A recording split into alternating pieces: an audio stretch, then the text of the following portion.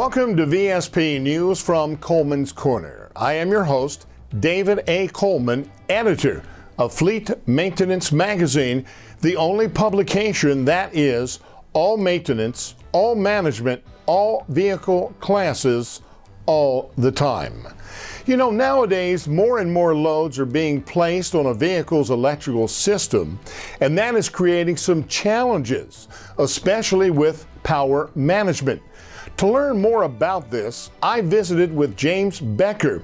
He is Vice President of Technology at CE Niehoff, a company involved in the design and manufacture of charging and power management systems. Well, what's happening these days with electric power in vehicles, trucks, buses, cars, anything in the vehicle industry, there's more and more electrical loads being prescribed in the automotive market. When you increase the electrical loads, obviously you need more batteries, more generator or alternator to provide the power that's needed. And what we've done is in the marketplace is catch up little by little. We've added batteries, we've gotten the bigger alternators, but the power management and charging those batteries has not been consistently addressed. And as you add more batteries, you need a bigger alternator. And as you get a bigger alternator and you higher current in the wires and the cables between the alternator and the batteries, you've also got a situation of voltage drop, because the higher the current, the cables are resistive. So the higher the current, the more the voltage drop. And as the voltage drop increases, the voltage at the battery terminals is less. So you're not charging them up as quickly to the prescribed charge level that the batteries need at the terminal voltage. The situation becomes compounded as equipment and accessories are added to a vehicle. Now, as you add accessories like lift gates, they have additional batteries, typically 2 batteries, way back in the trailer that need to be charged, or in a box truck, way back in a box truck with long cables between the alternator and those batteries. Or you've got the no idle air conditioning systems, and those got their own set of batteries, again typically about 4 batteries in a set. And when those get depleted, they need a lot of current to recharge them, and that current, the higher the current, the more the voltage drop, and all this slows down the rate at which the batteries get recharged, and they also mean they get charged to a lower level. They never really get their full charge back. So, what has the industry been doing about this? We've been moving to remote sensing of the voltage at the battery terminals. This gives us much more accurate charging signal for charging the batteries at the batteries rather than at the alternator output, which is what's been done in the past. So by getting a signal from the battery terminals, the regulator knows exactly what the battery terminals are doing, and it can adjust its voltage so that the output of the alternator is what it needs to be, typically about within a volt of the normal regulated setting, to match what the temperature terminals are doing and what the battery needs to get full charge, so to compensate for the line drop.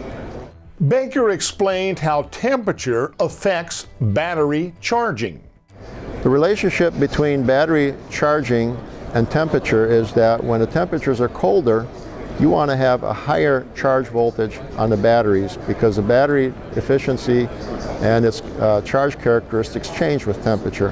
On the other hand, when you have a very hot day, and this is very important for the anti-idling air conditioners, you don't want to charge the batteries at the higher voltage, because they're going to get overcharged and you're going to shorten the life of the batteries.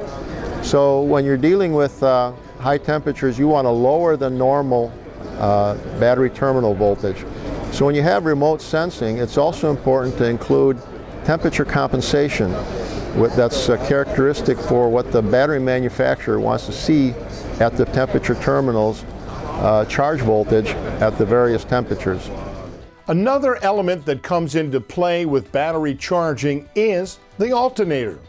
With all the additional batteries, these auxiliary batteries, remember that a typical truck cab has 4 batteries. You add the lift gate, you got 2 more, that's 6 batteries. If you have anti-idling air conditioning, you've got a 4 battery set. So you're talking about 8 batteries that need to be charged up or kept at top charge. To charge that, you need capacity. You need big alternators. There's just no way around it, because all that charge is electrical energy, and energy is power times time, and if you don't have the power, it's going to take a long time to charge them. But if you've got the power, then they charge up in less time. So capacity is another big factor in what's going on. More information on alternators, battery charging, power management, and CE Niehoff can be found by visiting Fleet Maintenance Magazine online. Thank you for tuning in to VSP News from Kolman's Corner. I am your host, David A. Kolman, editor of Fleet Maintenance Magazine, the only publication that is all maintenance, all management, all vehicle classes, all the time. Until our next broadcast, keep up to date on what is happening in our industry by visiting Fleet Maintenance Magazine online.